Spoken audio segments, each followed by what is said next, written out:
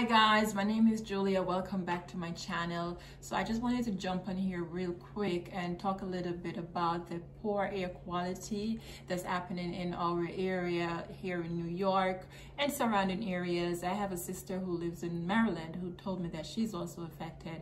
And you know, this poor air quality is due to the wildfires that's unfortunately happening in Canada. Okay, so I just want to advise everyone to please be safe. Stay inside if possible. If you have to go outside, wear an N95 mask. Keep your car windows closed. Make sure your children and animals are inside. What else? Check on your elderly neighbors and your elderly family members, okay? Especially people, I say patients because I deal with many patients. So check on people, who have pre-existing conditions, if you have pre-existing conditions, try to stay inside. You really have to try to stay inside.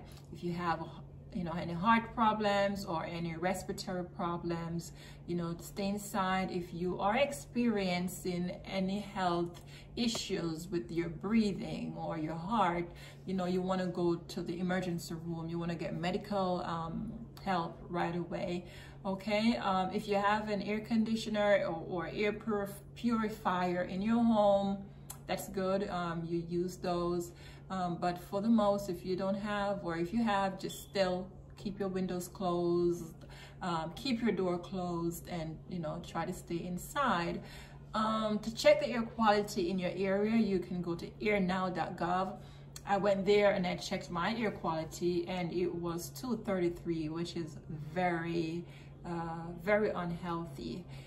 So you can go to that website, airnow.gov, and check the air quality in your area. So I guess that's it, guys. If you have any advice, you can comment down below. We all can learn from each other.